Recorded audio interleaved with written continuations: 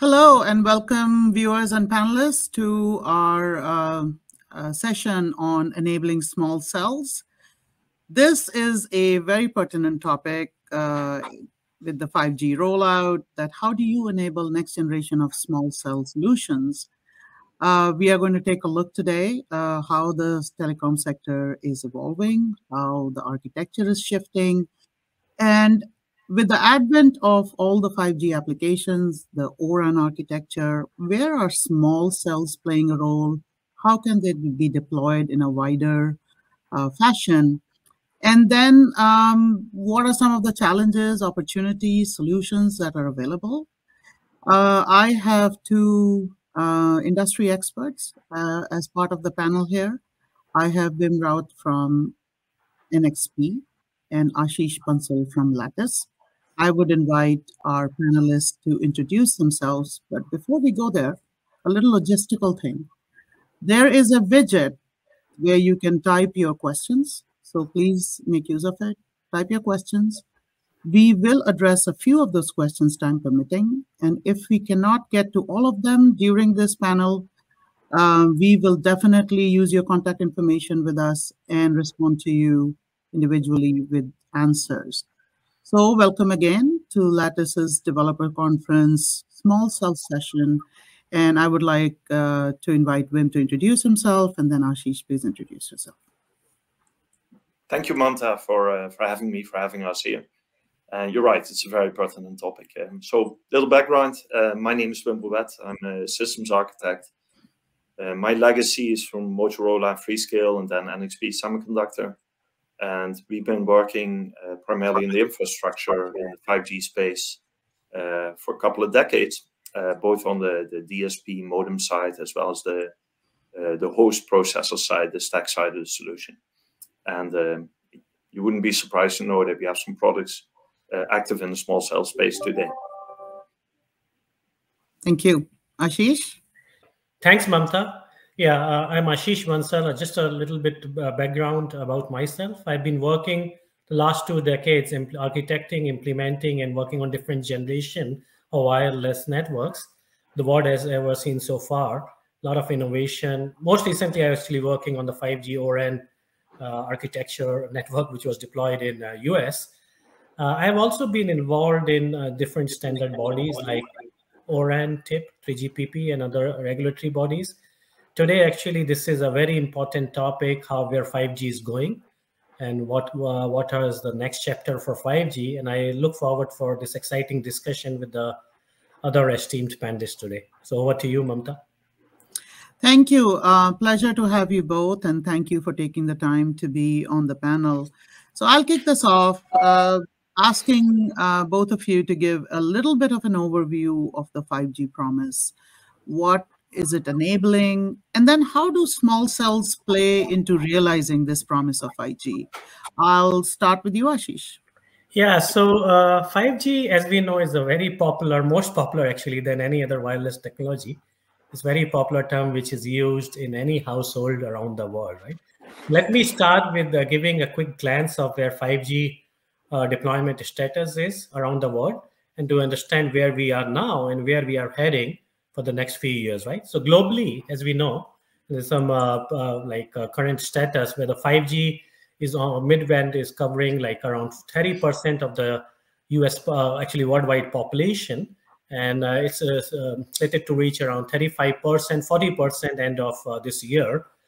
We are working on some of the new developments of 5G network in some certain geographies. Like in India, they announced a major 5G deployment, which is happening as we speak, to cover 1.3 billion people. That's supposed to finish in 2025, 2026 timeframe. We got some new announcements coming from Europe, where they're going to build out the networks and modernize the network and do that the O-RAN way. And so that's what has been happening for the last couple of years.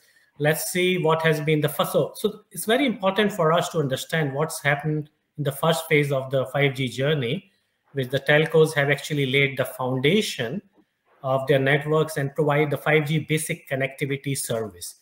So, I mean, even though this approach works well with mobile phones, but users can still be connected with internet and get the better throughput than what they saw in 4G. So that's what actually happened so far. What this approach does not really provide is what real 5G experience of ultra low latency and super high bandwidth, which has been a promise of 5G. We don't get a very personalized user experience based on the requirements from the end devices, which could be connected car as an example, or a smart industry. That's where the next phase of 5G journey and implementation is going to be super critical and will help to provide advanced 5G services to realize the additional use cases, which has been like EMBB or LLC and MMTC. This phase will also see the expansion to the other 65% of the population, which is still unconnected for the 5G. And both of these phases cover the additional use cases of autonomous driving, smart factories, machines, smart cities, and so all the other medical robotic surgery use cases as well, to provide the 5G guaranteed services to the end user. So I'd like to summarize here that the next 3-4 years is going to be very busy time for 5G expansion around the world, providing advanced 5G networks capabilities to the end user. No, that's a great overview of the 5G rollout and where we stand. So, Wim, let's now address the promise of 5G and how small cells play into it. It's a big one, and there's a lot to unpack there. So I think, first of all, to echo what Ashish is saying, right? Like 5G initially, up till now, what you and I as a consumer experience is what's called EMBB, which is in many ways just a continuation of the mobile phone journey, right? More gigabits per second or megabits per second to your mobile phone. And that aspect is up till now not fully, but largely controlled by the big OEMs, with some sporadic ORAN presence in there, showing success, showing promise. But that journey itself will continue to evolve because the whole world's population is not covered with 5G yet. So that's one piece, and that will continue. However, if you look at the previous Gs, 2, 3, 4G, we went from voice to data to internet to the phone. And if you look at 5G, the promise of 5G is that it connects everything anywhere, right? That's kind of like the goal, where, as Ashish put it, right, that's your LLC, industrial, that's massive machine type communication, that's the 3GPP terminology. But what that really boils down to is the flexibility in the 5G standard, flexible waveform, flexible numerology, very low bandwidth, very high bandwidth. And, that is the promise of 5G, and that goes way beyond what, communication to the mobile phone is. Now, to your question, where do the small cells come in here? And I think first, let's talk about that mobile phone. So if you look at that from a physics perspective, spectral allocation, the bulk of the spectral allocation in 5G today is the 3.x gigahertz range around the globe, right? And there's other deployments. It's not the 3GPP allows you anything between 400 megahertz and many gigahertz. But in the low band, that's 3.5 gigahertz. In the high band, 28, 39 gigahertz, 24, 26, 28, 39 gigahertz. And just from physics, that small cells, let's say, need to be deployed to cover at that spectrum indoor penetration and a high throughput scenario to a mobile phone. It's very difficult to cover a 10-kilometer range at 3.5 gigahertz through triple glazing and other difficult to penetrate materials. So just fulfilling the mobile phone promise implies the use of small cell, especially if we take a little bit of a creative definition of what this small cell is, and it's probably something we should talk about later.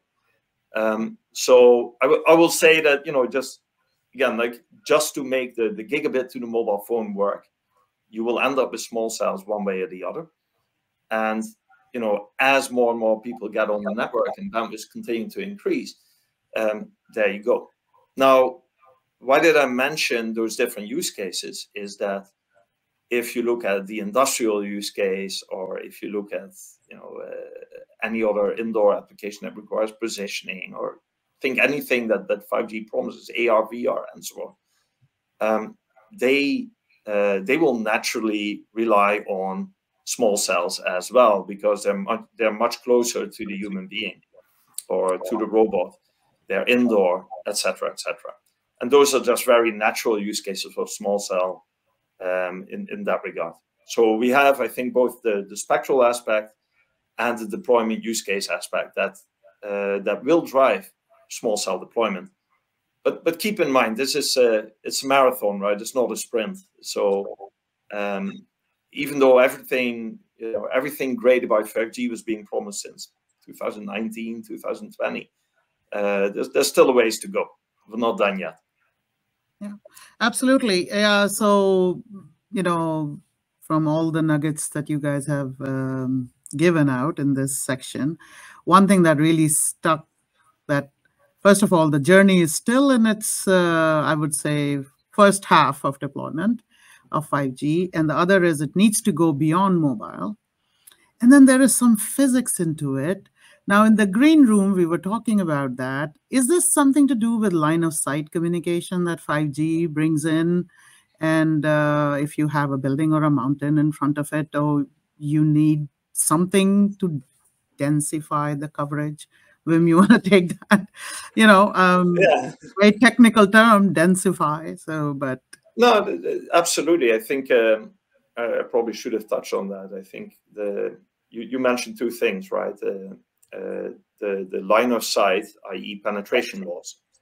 If you take, for example, millimeter wave communication, millimeter waves don't go through a mountain, and they don't go over it either. So in fact, it's a street corner that is difficult to cross. So if you're going to deploy downtown Austin, where I'm located, with millimeter wave, and there's deployment maps that are publicly visible on the internet for this, you will see essentially a small cell in every street corner. So that's one aspect. Density is the other one. The observation at the tail end of LTE deployment was that in very busy areas, Shanghai, New York, Tokyo, you will see that we're reaching an LTE language maximum density of deployment. So now you're talking about megabits per second per square kilometer, and the requirement there is defined by the amount of human beings and how many megabits each human being consumes. And how do you solve that equation? You solve that by allocating more bandwidth, which 5G conveniently does, 3.5 gigahertz millimeter wave, as well as enhancing the standard to do fancy new things, single frequency networks, and clever use of the spectrum that you have available. Passive MIMO is one example there. Excellent, thank you. That was very educational and interesting to build up our next set of questions or talking points. So now we know the landscape of 5G deployment and kind of sort of where small cells fit in there.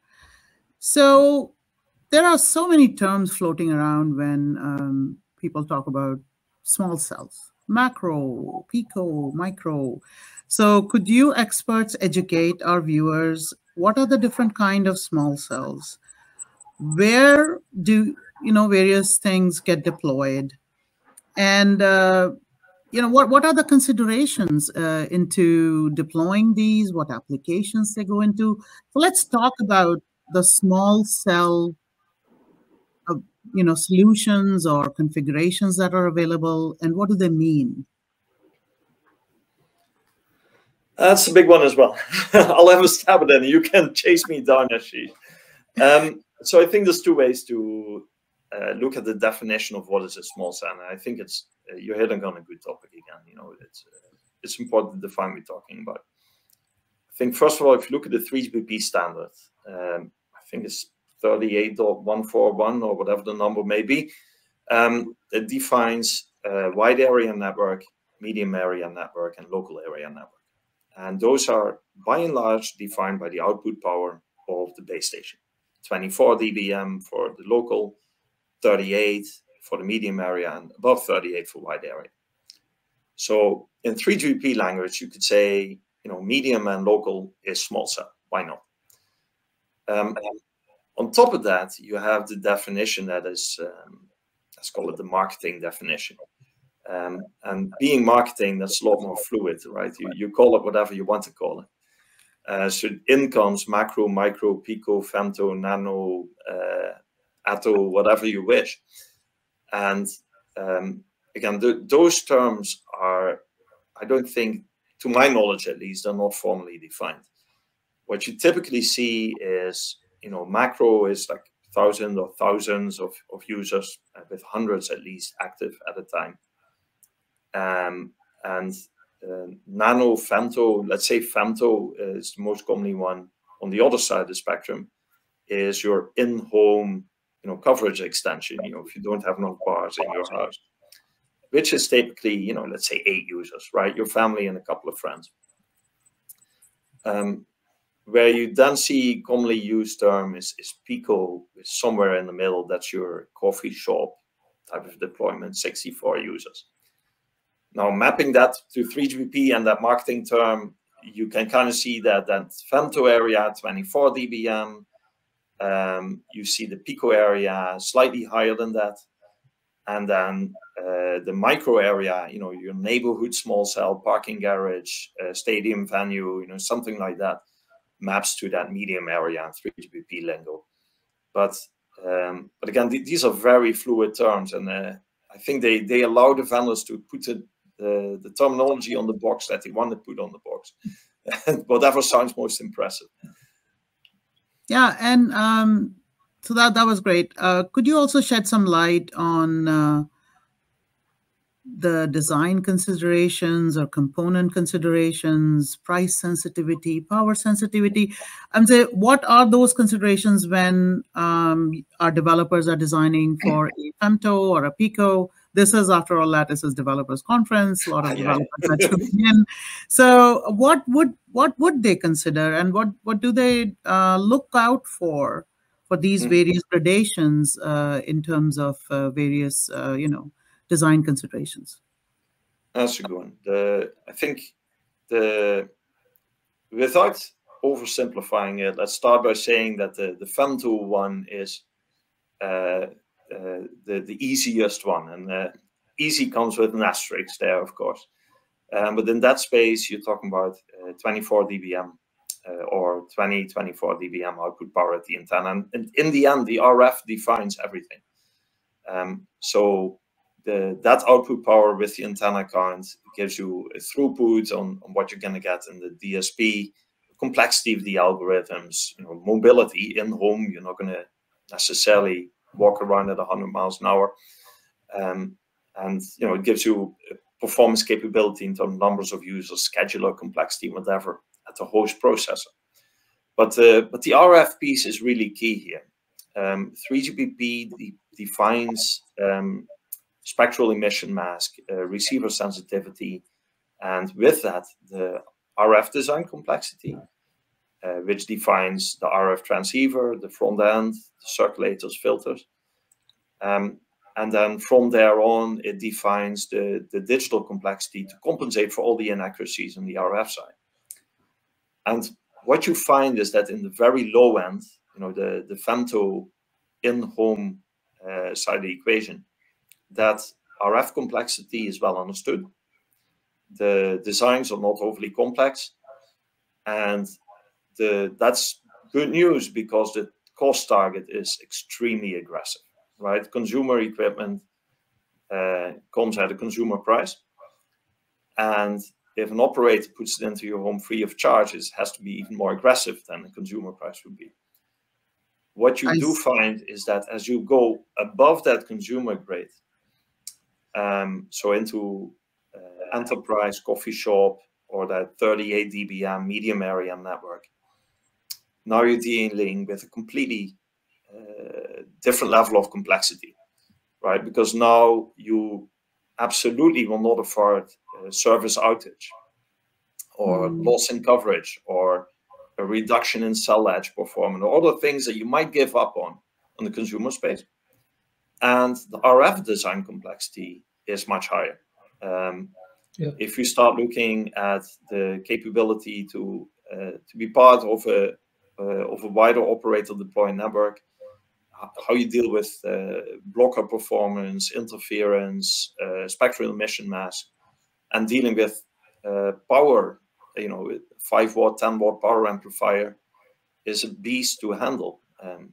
So those complexities comes in at the same time, because fewer of those are deployed, and they're typically deployed by an operator in a managed way. There is cost sensitivity, but it's less cost sensitive than the consumer space.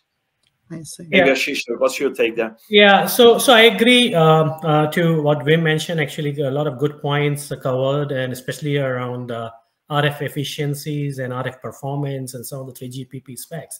I'll just like to add, right? I think as we have been discussing the next phase of 5G journey, where small cells are going to be deployed in massive, right, big volume around the world. What's going to be a very critical factor for designing the 5G small cells, and what's going to be very appealing for the like operators or enterprises to deploy these to make it attractive. I think what Wim talked about is the cost. There's another consideration which he talked about, and I'd like to just reiterate on that, which is the power efficiency. So power efficiency for the next generation solution designs have to innovate. I mean, they have to be very innovative with the lower power. And that's a very critical fact. As a matter of fact, we know, right, telcos operation of the RAN site infrastructure, that consumes maximum amount of what their operating budget is. So we know that these next generation solutions has to be built on not just driving down the low power, but there's other surrounding cost. Like if you have the lower power and lower heat dissipation in the overall device, then you also lower down on the other supplemental like cooling cost, mechanical cost, other thermals, and so on.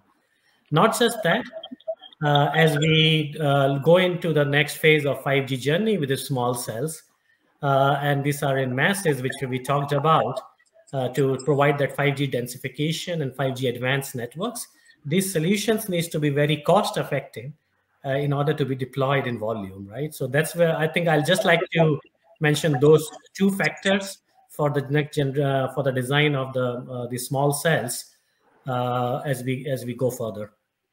Yeah, Ashish, I quickly want to echo what you said, that the power efficiency is key here. And, especially if you look at it slightly above consumer space, if you have a, 20 watts, 40 watts power amplifier, at a 50% more or less efficiency point, that means you're consuming, the overall box is going to consume 100 watts DC. So if in that type of a space, if you can spend in terms of digital logic, like 1 or 2 watts, 5 watts more in processing power, this is okay if you can gain much more in efficiency at the power amplifier at a system level.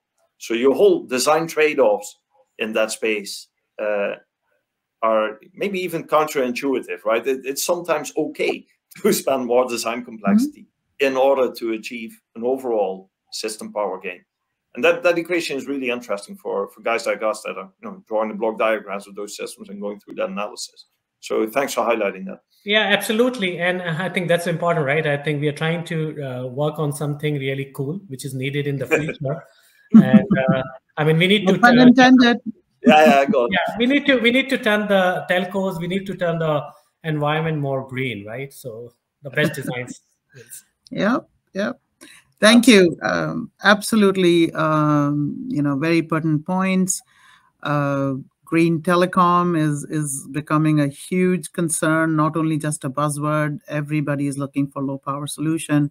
But then quality of services is still the oxygen of this thing. You cannot compromise on quality of service, but you need to give coverage, you need to give performance, you need to give all that, and then keep the power down, cost down. So it's always that balance that we have to do. So great points. And now let's continue our journey. And so we see the opportunity, we see the evolution of the market. Ashish, how does ORAN play into small cell market? I see that sudden buzz, and chatter going up with and ORAN and small cells being talked about, together a lot. 5G small cell, we now understand why they are talked together and the promise of 5G and how small cells can help in, fulfilling that promise. But how does ORAN and small cell play together? Yeah, and good question and good timing, as I think we are largely seeing around the world maturity of ORAN networks, a lot of trials, a lot of success, actually deployment, the real field deployments happening in the ORAN. So I don't want to be repetitive about the benefits of ORAN and why it's one of the biggest disruptors, which I believe of all times for the wireless technology. I don't think we have ever gone through this buzz before about any kind of a technological evolutions which happen in the wireless, right? So as the name implies, ORAN is all about openness and bringing best in breed innovative solutions, which we all know. Now we are changing the definition of how the networks could be deployed. Open RAN is actually going to expand on different kind of, so we talk about Open RAN, but we talk about different kind of splits which are used by the small cells and some of the earlier deployments, which we were talking about either in the femto space, micro, small cell, pico, and so on. Open RAN is actually going to expand on different kind of a split used by small cells. Similar to macro, like where you have the ORAN Alliance has been working on the standardization, the specifications of the option 7.2x split, where RU is one vendor RU is connected to different vendors, DU and CU system, and then communicating to, the network itself. In another example, if you could have a similar deployment where you can have a 7.2 small cell, and that way you can use the same benefit of a small cell, one small cell RU connected to a node or centralized BPU, either in the building, in the stadium. There could be different use cases. Another example, I think that's going to be a big kind of a use case, which what I personally see in the very near future, especially the street local area kind of a network, medium area network use cases, which Wim talk about, is all integrated small cell, which is all in one in small cell, where we collapse CU, DU, RU functionality as into one box to serve a very limited area, to provide those spectral efficiency gains, to provide that desired quality, to serve not just the mans, but the machines, which also need the 5G connectivity, right? So you could have other options, because 3GPP talks about many different options, like option 8 and option 6. Some of these options even are not possible for the macro deployments. And with small cells, based on the use case where you want to divide or put a logical partition on your RAN stack, layer 1, layer 2, layer 3, you can just come up with a perfect solution, right, to serve that specific use case, all based on your design consideration, what you have to design this for, and then of course working on backwards to your space, power, mechanical, and so on. So it's going to be a very kind of a different deployment model. We are already, the doors have been opened by the 3GPP, doors have been opened by ORAN, for small cells to come forward and being deployed in different kind of a topology. And I'll let maybe Wim add a little bit more color to this. No, I think you're right. Let me try and bring a completely different angle into it. I'm not to add on top of where you're at. So you're correct in that, if you break it down to the fundamental, what ORAN does, it defines a set of front hall, mid hall, back hall interfaces in a standardized way, allowing a mix and match across vendors. right? And that's silicon vendors, software vendors, hardware vendors, system vendors. And you're correct in that allows creative, if you wish, deployment methods around city and in support of EMB and other use cases. But I want to echo back a little bit also where I was at the beginning, that 5G is about providing a variety in use cases. It's not just about connecting more megabits per second to your mobile phone.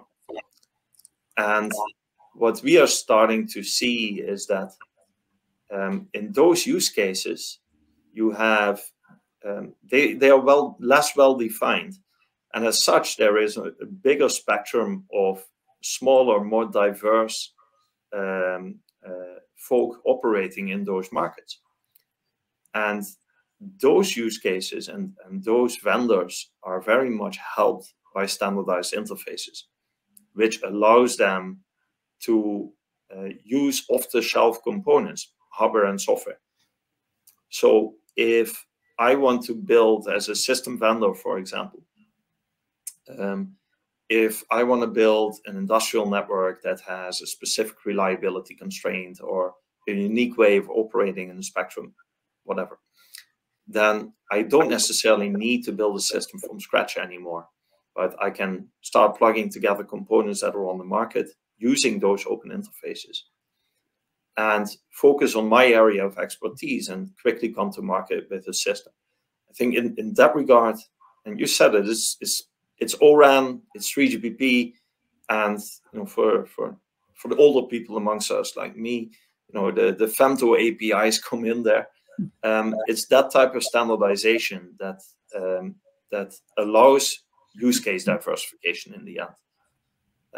It doesn't take away from your point. I think it's and there, and that's why, let's say, the O-RAN community is a good one to have, and we can start seeing this come to market now. The use cases beyond the look it works base station, if you wish. Yeah. So that's I fully agree, because I think what Wim actually introduced another very important point. So we have been talking about ecosystem, I mean the power and cost, but the ecosystem diversity and the openness, I think those are the key drivers, which is going to like bring up different kind of interactions, different user experience, which is needed, very customized user experience. Needed by not just the users, and I keep on saying the machine word. It's actually the man and the machine which gets served by 5G smalls. Yeah, and as a receiver of all this information and a consumer of all this information, I could see where small cells could actually help solve that problem of customization, because almost if you're going beyond the mobile with 5G and you get into these specialized applications, you may want a little specialized network also that is, fulfilling your requirements. So it's very hard, I would imagine, to do even a man level MAN, not not gender, but MAN, the middle size network that you introduced, or the metro size network. It will be very hard to customize it for a robotic surgery or something. But if you have a small cell, I believe it's much easier to customize the APIs, customize the bandwidth or the QoS parameters. Yeah, am I correct? Yeah. I'll give you a random example. We've got customers in the oil and gas industry that are using some crazy spectrum that nobody thought they would be using, and have some very unique deployment considerations. And it's specialized, it's small, but it's enabled by O-RAN because the vendors in that ecosystem are simply not sized to build, antenna to Ethernet, everything from scratch, right? This is where the teaming up comes into play. It's a good thing. It sparks creativity, if you wish.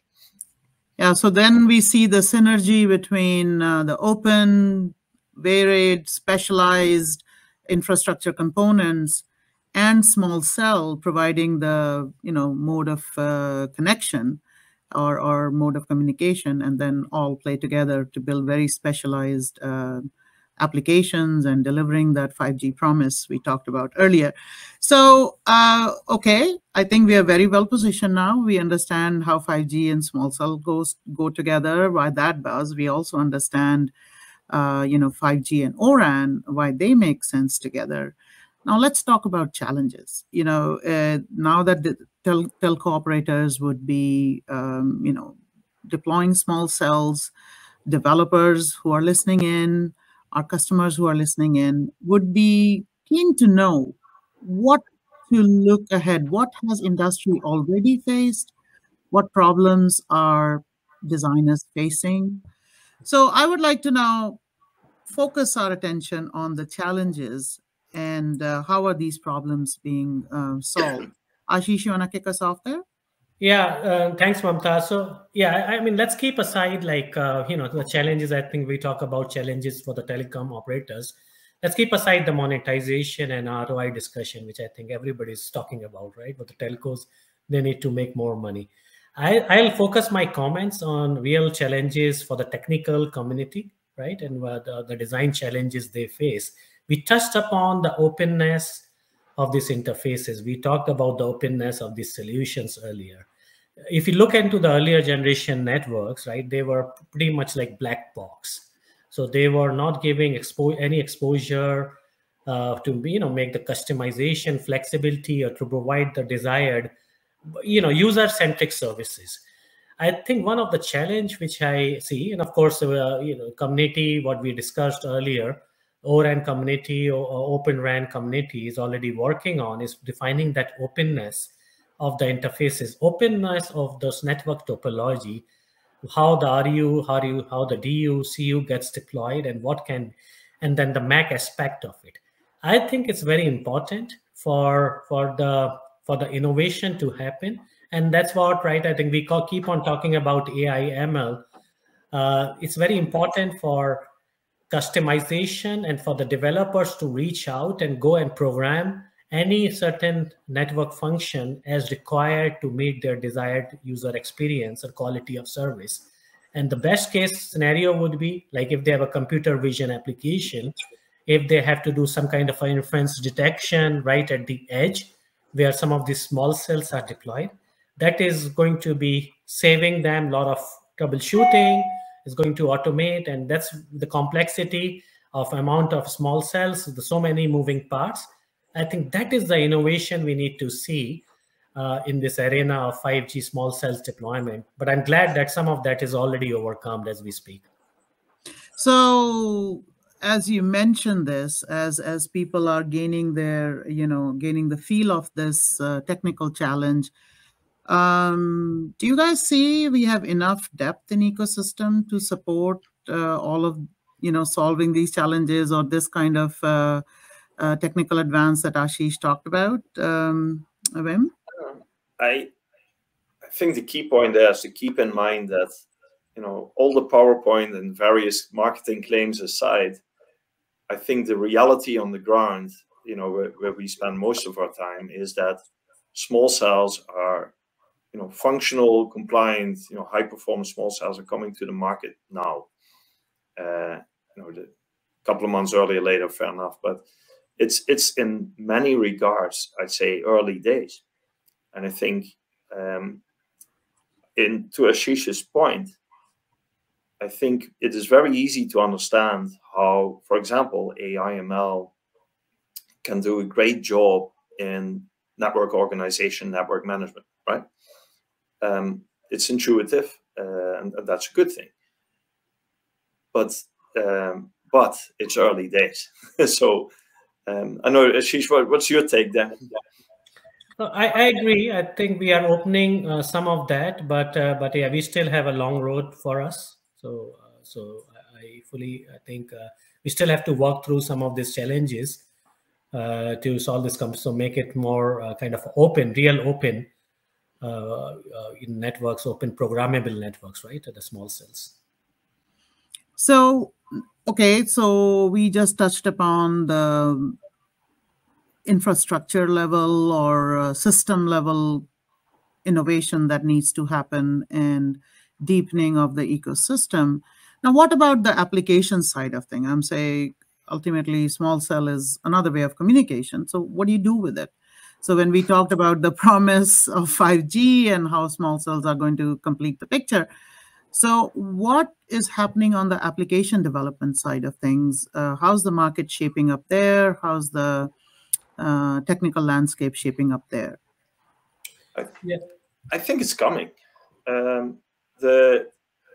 It's that next layer, right? So the expectation in 5G, as it was projected a few years ago, and what you start seeing echoed now in the requirements even towards 6G, is the flexibility at the application level. It's no longer purely about the network, and how many gigabits can I get to the widget, rather than can I do something useful or fun with it? What am I going to do with it, rather than just defining it? That's the application challenge.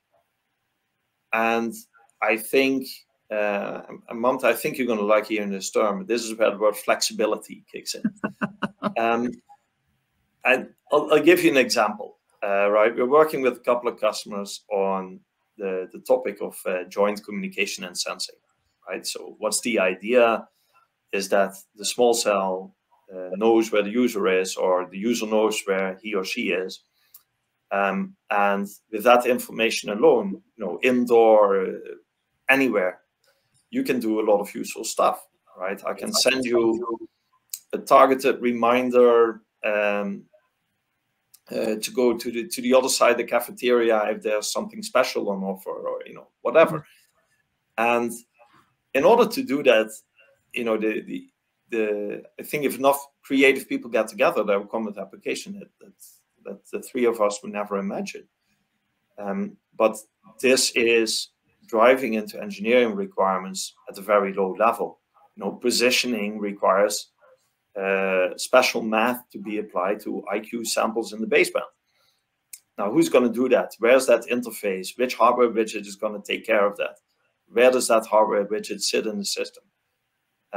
So I think this is the exciting piece, and this is where where I'm looking forward to new things happening. Yeah. So yeah. Thanks, Wim. And actually, this brings up a good point, right? I think what we have been seeing largely around the world with the ecosystem development, right? We talk about the programmable networks, we talk about the software-defined network, and so on. So as we realize, right, I think software, IT, the reason they were making it more, open is they wanted to be flexible, right? And now we are looking at this in telecom infrastructure. We are looking at this infrastructure which is evolving. We also need a flexibility on the hardware level. We also need that same flexibility, the programmability aspects. And that story actually is never complete without FPGAs in picture.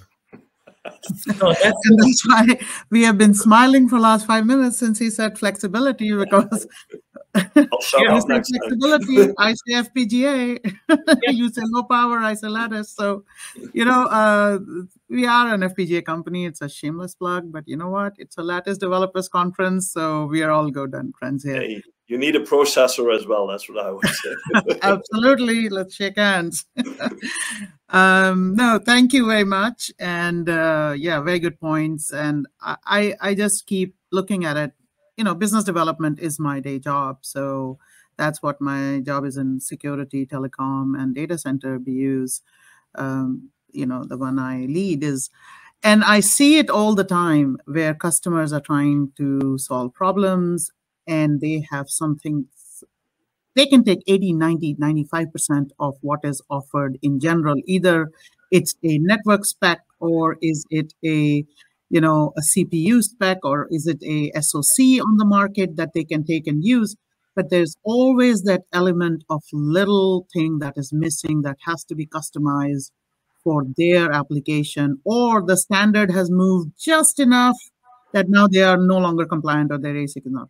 And that's where we see the demand for flexibility in almost each and every application, critical application that we target. And their FPGAs become very important. And apart from FPGAs, and so small cell almost, again, I'll repeat my point here, from coming from a massive network where it's in the broadcast mode, you take it what you get, the performance, QoS numbers. Here's a small cell that you can configure, that you can manage according to your needs. I think is very powerful. And of course, as the needs change, couple it, with other technologies, and you have a very custom-made solution for your application.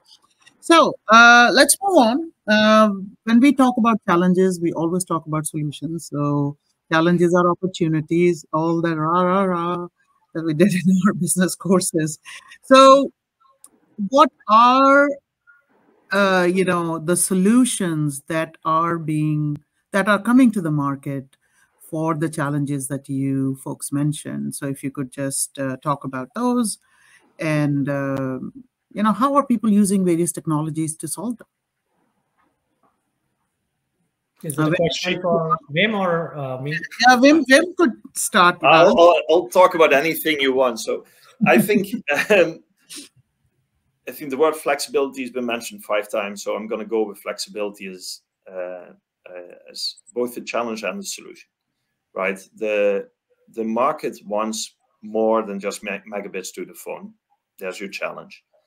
And besides the hardware, the solution as provided by 3GPP or the wireless industry, that industry provides a solution that for people that have been in there like us for the last 20 years is always the same one. It all starts with spectrum.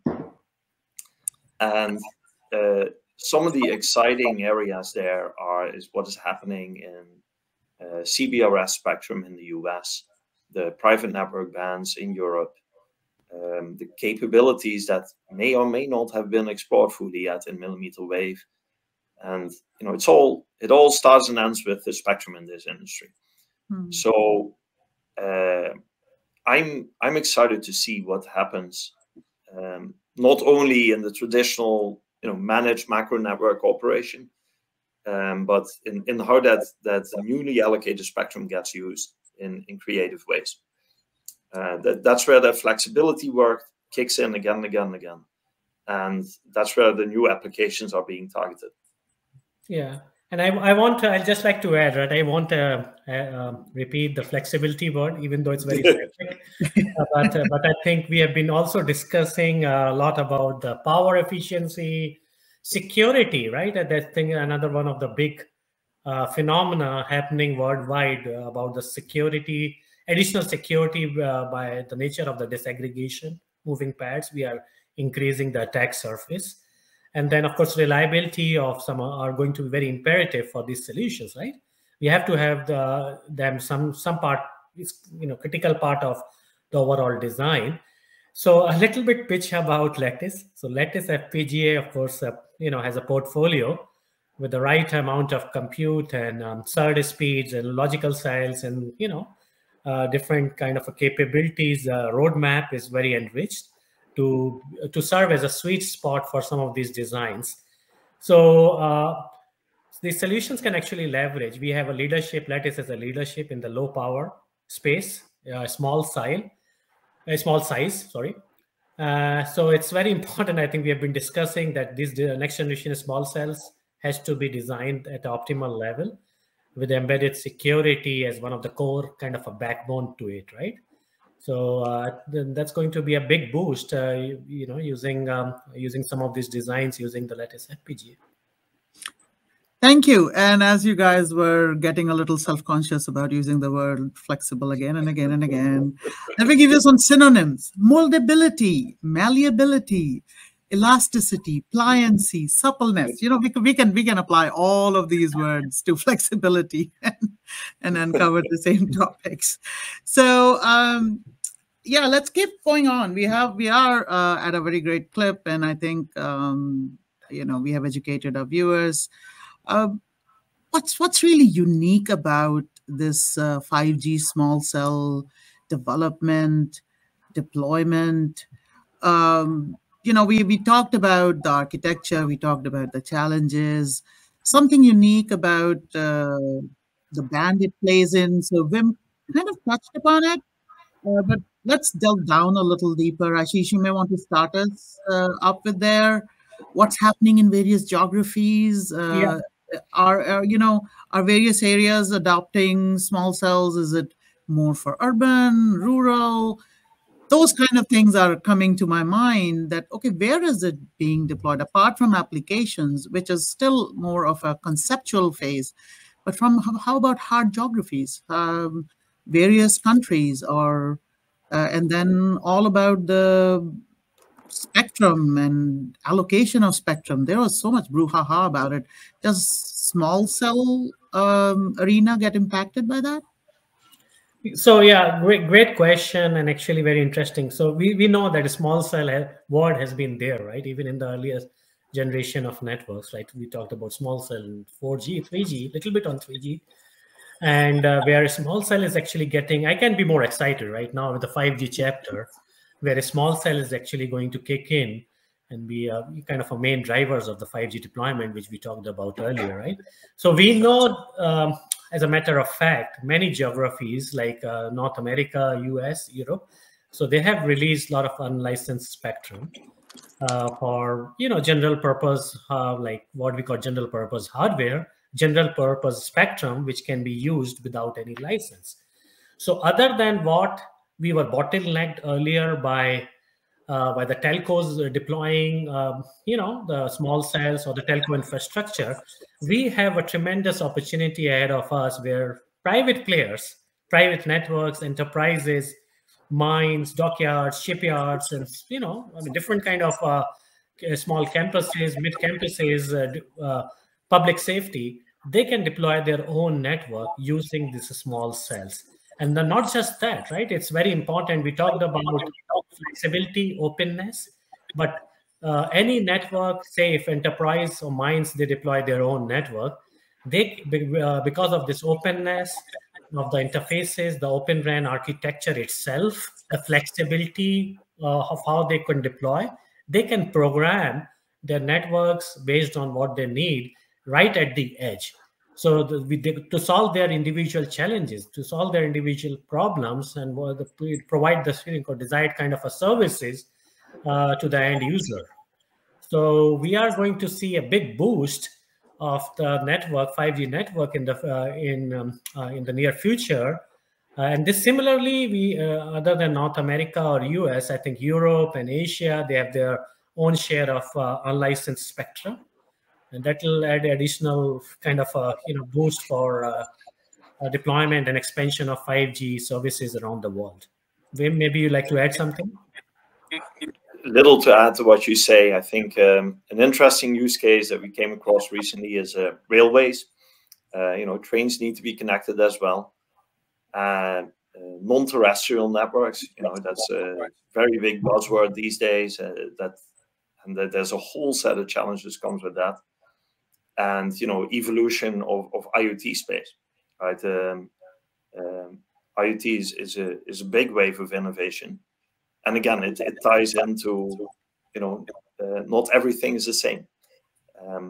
Malleability, that's the word I like. That I'm gonna stick with that one. Absolutely. Thank you, folks. We are fast coming up to the end of our session. Ashish, you want to tell us a little about the small cell project that you mentioned Lattice is working on? A brief overview of that? Yeah, I love to do that, right? I can be more excited. So yes, this is where we've been talking about where FPGAs come into play. But let me give you a little bit preview of what Lattice has been working also on the ORAN solution. So of course we have our silicon, a semiconductor, but what we are building is actually on top of it like a stack, a solution stack for faster time to market and to enable, for the developers and development and then delivery or, go to market for the end product, right? So where we started last year, 2022, we introduced our first secure the wire stack, which is secure the wire or like PCI within the box. The second, and I'll just rush, right? I think because of the limitation in time, and we'll provide other references to refer to those materials.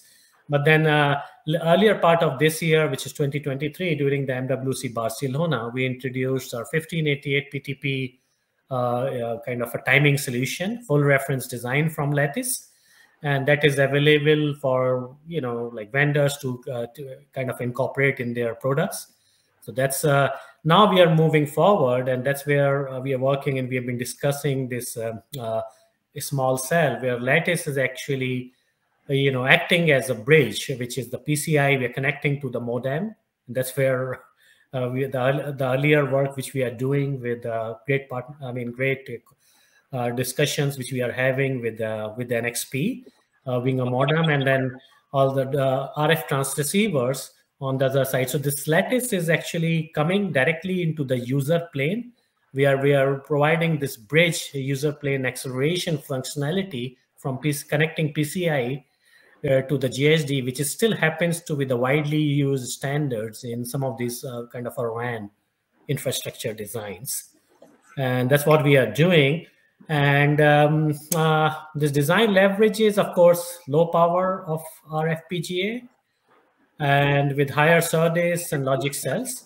And I think I talked about PCI, but it's a PCI Gen 3 to connect that modem from NXP to the first choice of our solution actually considers RF solution from ADI, but this is going to be a vendor agnostic solution to implement the small cells. Okay. Thank you. Suffice to say, from our point of view, from NXP side, I'd say we very much believe in an ecosystem play here. The variety of products that are coming to market means that there is no single fit on the hardware side, software side, RF side, antenna side, the whole thing. So I think I very much echo, the statement of, more players coming in there and jointly building an appropriate answer to each challenge. So thank you for that. Yeah, thank you, panelists. This was a great discussion. I have a few more questions to address to you, but we are running out of time. So thank you so much. Thank you, viewers, for your attention. I will take one question. So we have run out of time, but I'm going to take one question, and then rest of the questions we'll address through your contact information over email. Wim, what trends would we see in 2024 MWC?